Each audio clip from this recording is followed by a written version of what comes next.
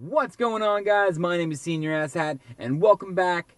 This is the top 5 things I love about the Hyundai Elantra GL 2012 edition.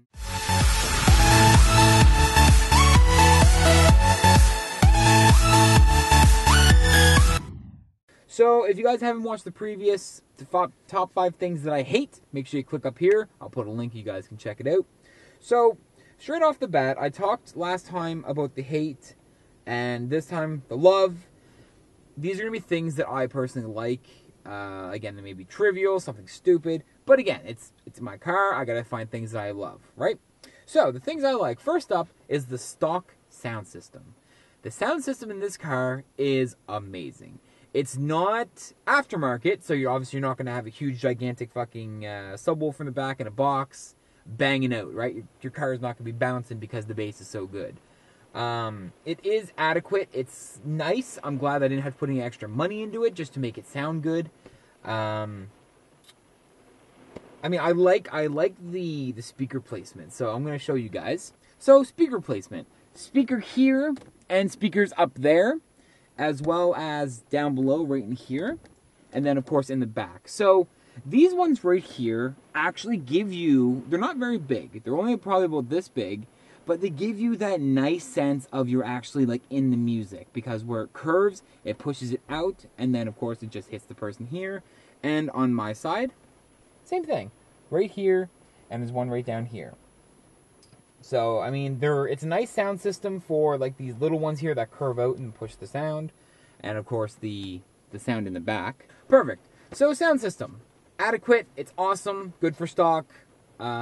Plus it also comes with the dash. So this is the base system. So of course you have CD, it has XM radio, so if you have Sirius radio or anything like that, you can get it. It has Bluetooth enabled, MP3 and disc, naturally. The best thing is, down here, now excuse the mess, it has an auxiliary port, it has an iPod jack that I'm using for my Samsung because fuck Apple, that's why. And it also has two 12-volt spots. So I mean, that's pretty cool. And, I mean, really, granted, you guys are going to laugh at the color, but I'm a rebel, I don't care. You can get one of these that give you a USB spot, and there's also one down there. See? So, I mean, it's really cool that you can probably pop one of these in. Pissing now, guys. Oh, my lord. Anyway, it's really nice that there's a lot of opportunities for you to charge your equipment, plug in a USB. You could actually get a USB port down in here, but there's a bunch of shit in here right now, so I'm not going to look at that. And there's also one in the glove box as well. This car is riddled with places you can stick shit, and that's weird. That sounds weird coming from me, but that's fine. Overall, great sound system. Lots of places you can put your own music into it. It's just an awesome part of the car that I really enjoyed. Next up, heated seats. Oh my god.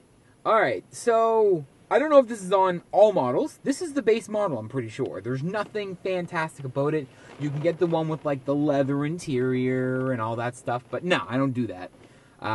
Fat people stick to leather, and hairy people as well. So fat and hairy people don't go well, let's put it that way.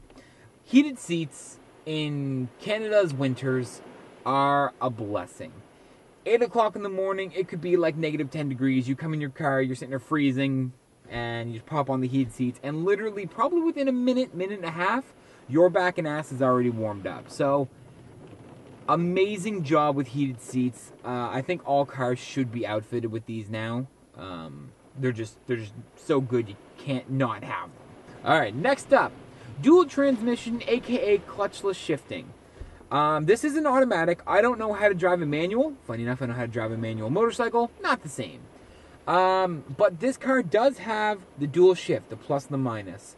I love that feature because I can control what gear I'm in, what power I'm giving, and basically how I can control my throttle response. Of course, lower gears, better throttle response. As you get higher, not so much. I tested it around the city, just shifting myself. And then, like, I'll go down, shift myself, because I'm normally 3rd, 4th, depending in the city. Because, I mean, there's no need to be in 5th and 6th in the city. There's no point. And 1st and 2nd really just kind of, right? So, 3rd and 4th. When I check, Like, I'd go down to the store, come back, and I'd let the car do it, and then I'd just quickly slam it over just to kind of see where they're sitting. They're sitting in 5th and 6th. Again, I don't really see the need of that. I shift around 2,500, 3,000 RPM, and I think it gets the best response.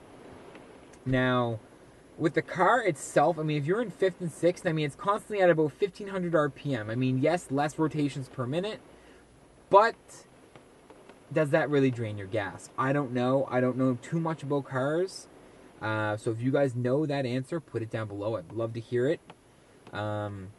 But I just love it that I can control it, and when I need to get around somebody, instead of just slamming my foot to the floor and hoping the automatic transmission goes, oh, and takes me off, I can literally kick down, like if I'm in 5th, I'll kick it down to 4th, give it some gas, and then I'm gone. Like, this car's power is amazing. It's great. And that actually leads me into my next point. So yeah, my next point, power in low gears and high RPM. Now, with this car, there's not a lot of power when you're doing automatic shifting. Because, I mean, you can stomp your foot to the ground, it's like, oh, okay, you want me to go, and then takes off. There's that hesitation that if you needed to get away very quickly, you can't, unless you're shifting yourself. Because, again, I kick it down, boom, I'm gone, right? But the power in the low gears, like the 1st and 2nd and 3rd gear, there is a lot once you get up to that 3,000 RPM. Everything before that's kind of But once you hit 3,000, the car, yes, whines a little bit, but that's where your power band is. That's where the car goes, okay, giddy up and go. So that's why I prefer doing the manual shifting. And there's actually been sometimes that I kick it and drive by accident. And then me just being so natural, I kick it up into neutral. I'm like, hit 6,000 RPM. I'm like, ooh, okay. I'm just going to put that back down. I know that's bad for the car, and I don't do it. It's all in my brain. I'm used to shifting. This is my first car. I'm used to having a bike where I have to shift myself. Otherwise, I'm not going anywhere. But yeah, I really enjoy the clutchless shifting. It's the best of both worlds. I want a manual. Serena wants an automatic because she doesn't like the clutch. It intimidates her, which it should. It's intimidating at first. But yeah, that's really the big part of the power band, and I really enjoy that with the Elantra. And my final piece is storage. Believe it or not, for a 4-door sedan style, there's a lot of room. Like, you have storage space everywhere. And the trunk, I might get some weird looks for this, but you could probably put 2 bodies in there. It's not bad. If it wasn't raining, I'd probably crawl in there myself just to show you. I'm not going to do that, though. I was actually thinking, but it's raining out, so fuck it. Yeah, like, the trunk space is pretty big, actually. Like, bigger than I thought it was going to be. And just the space up here, no one is crunched. Whether I have my friends who are bigger than me in the back, and I have Serena up front, or I have taller friends, everyone has enough room. And I could feel that if we were going on a long trip, we could put maybe a tent in the back. We could put maybe a tote or 2 in the back. Like the totes or whatever, you can put it in the trunk. There is quite a bit of space. You guys should check it out. It's pretty good. So those are the top 5 things that I love about this car. Is there more? Probably. But those are the big things to me that I really enjoyed. Everything else is adequate, substandard, subpar. It's all irrelevant, really. It all depends on what you enjoy. I didn't pop the hood, look under the engine, because really, I know dick spit about it. You guys would probably just laugh at me.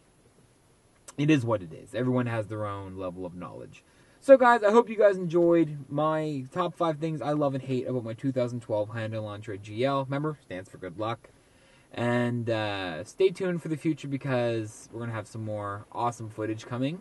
It may not be in this car. It may be in a new car. Who knows? Anyway, guys, my name is SenorAsssHat, signing off. Make sure you guys subscribe, and I'll see you guys on the next video.